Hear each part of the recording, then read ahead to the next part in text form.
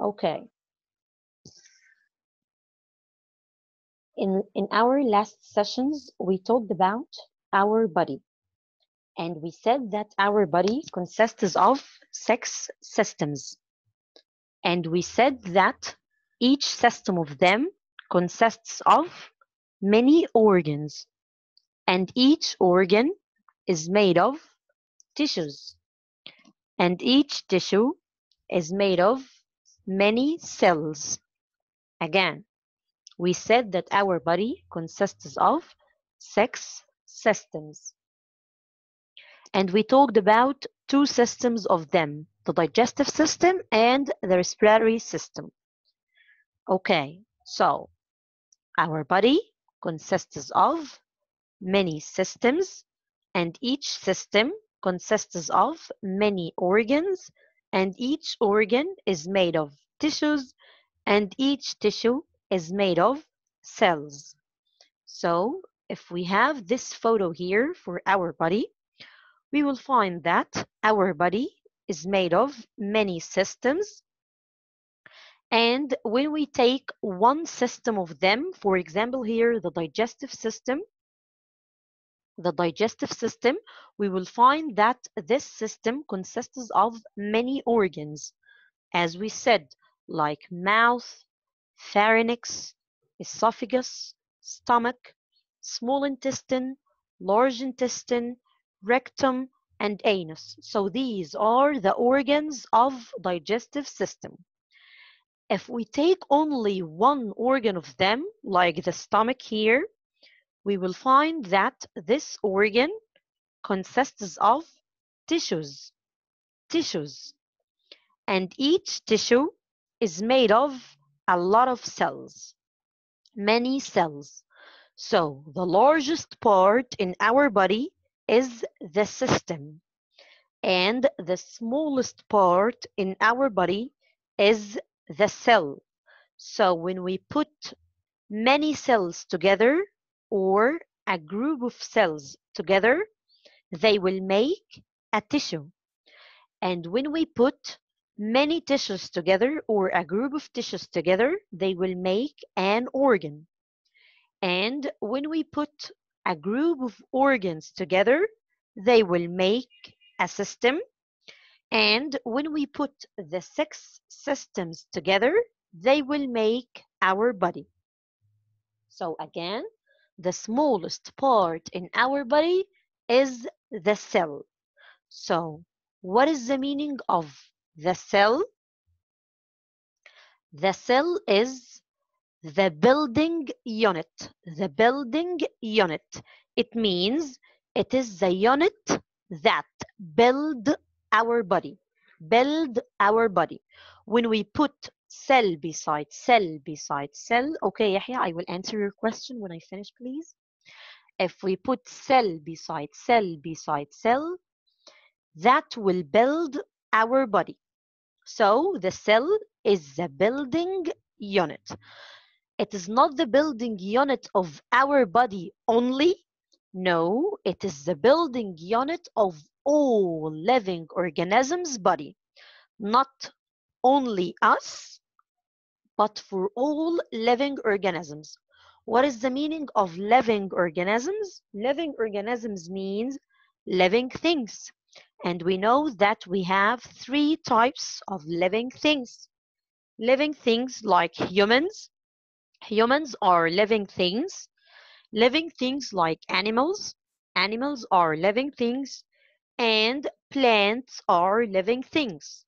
So the cell is the building unit of all these living things. So the cell is the building unit of humans, the cell is the building unit of animals, and the cell is the building unit of plants too.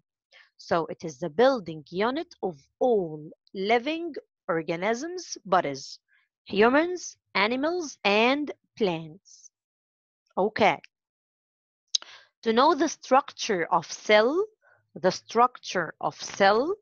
it consists of many things. Inside the cell, we have many things or many components, but there are 3 things must exist in any type of cell. Again, there are three things must exist in any type of cell. Any type of cell must contain these three things. The first one is called nucleus. Nucleus. The second one is called cytoplasm. Cytoplasm. The third one is called plasma membrane. Plasma membrane. Again, there are three things must exist in any type of cell. These three things are nucleus, nucleus, cytoplasm, cytoplasm, and plasma membrane, plasma membrane. And this is a photo to show us these three things. Here in this cell, this is the nucleus. The nucleus. It is the circle. Can you see it? The circle here is called nucleus. And then this liquid, this blue part is a liquid. This liquid is called cytoplasm. Cytoplasm. And this outer cover, this cover from the outside of the cell, this outer cover is called cell membrane or plasma membrane. It's better to say it plasma membrane. Plasma membrane or cell membrane. So again, these three things must exist in any cell. This circle is called nucleus, and this liquid is called cytoplasm, and the outer cover here is called plasma membrane. Plasma membrane. Okay. Each one of those, nucleus, cytoplasm, and plasma membrane, each one of those has two functions or two jobs. Guys, we have 10 minutes and the meeting will end. So when it ends, you have to log in again, okay? So each one of those has two functions or two jobs. So the nucleus has two jobs, the cytoplasm has two jobs, and plasma membrane has two jobs. Okay, first we will start with nucleus. What is the job or what is the function of nucleus? It has two functions or two jobs. First, it organizes all the operations that happen in the cell. Operations. Do you remember what is the meaning of operations? Operation, it has the same meaning of process. Process. So you can say process or operation. Any process or operation happens in the cell is organized by the nucleus. The nucleus, something like the boss of the cell. So it organizes any operation or any process happens in the cell.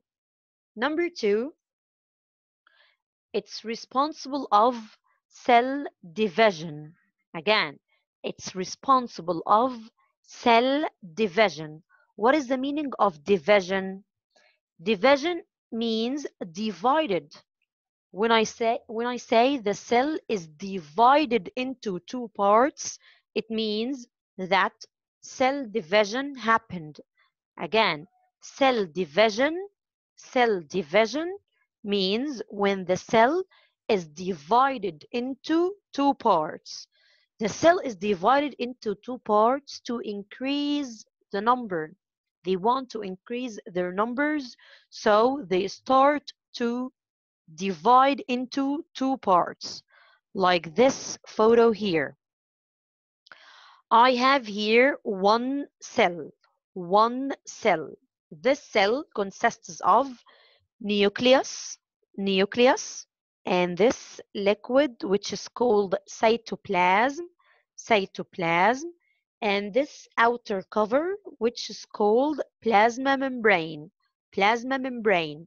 This is one cell, and this cell wants to increase the number, so it will divide into two cells.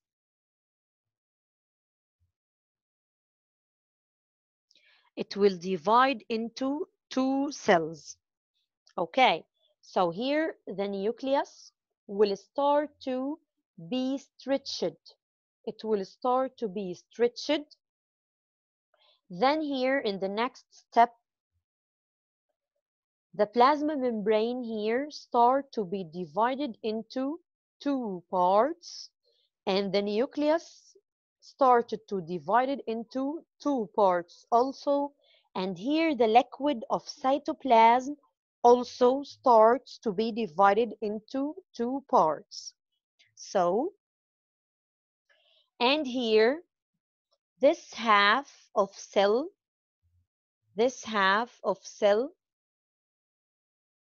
started to separate, and the other half here started to separate also.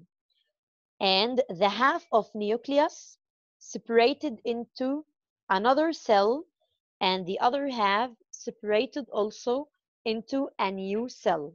So this one now is divided into two cells. Again, this is the process of cell division. This is a cell division. Okay, Anas, it's okay. You can listen to me. I know that you just entered. Okay, just listen and you will know everything. Don't worry.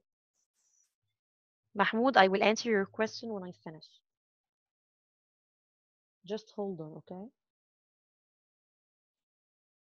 So here I started the cell division with one cell, and at the end of the process, this cell is divided into two small cells. Okay, which part in the cell started the division? Sure, it's the nucleus. The nucleus here, it is the first part that started to be stretched and get ready for the division.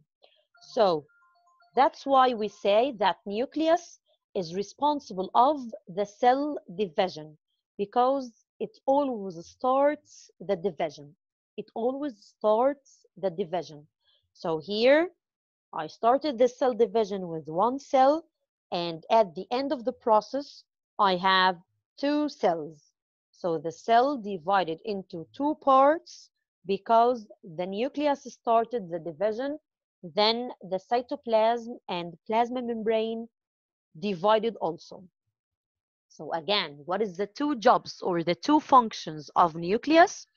First, it organizes all the operations or all the processes that happen in the cell, and it's responsible of the cell division. Now let's go for the second thing, which is cytoplasm. Cytoplasm. We said that the cytoplasm is the liquid inside the cell. The liquid inside the cell. And because it's liquid, so it fills all the spaces in the cell. All the spaces in the cell are filled with the liquid of cytoplasm. So no empty spaces in the cell. Again, there are no empty spaces in the cell. All the spaces in the cell are filled with the liquid, which is called cytoplasm. And the other job for the cytoplasm, that all the processes or operations happen in it. All the processes or all the operations happen in it. Huda, I will answer all of your questions when I finish. So the two functions of cytoplasm, number one, cytoplasm fills all the spaces or all the empty places in the cell. Number two, all the operations or all the processes happen in the cytoplasm. Then we have here the third thing, which is called plasma membrane. Plasma membrane. We said that plasma membrane is the outer cover of the cell. So its job surrounds the cell. It surrounds the cell. And number two, it controls all the substances that enter or leave the cell. If the cell needs any new substance to get inside it, the plasma membrane let it enter. And if the cell doesn't need any substance inside it, the plasma membrane or the outer cover let it leave. So it controls what enters or what leaves the cell. These are the two functions of plasma membrane 2. This is the first part of the lesson, and I think it will end the meeting now after 1 minute. So please enter again. When it's cut, enter again. هو كان لازم يكون ساعة هو أكيد أحيانا مش بيكون. Miss, is this a plant film? Miss Miss, is this plant film or animal film? I can't hear your voice. Miss, is this a plant film or the animal film? What did you say? Is this the plant film or the animal film? Which one? Yes, we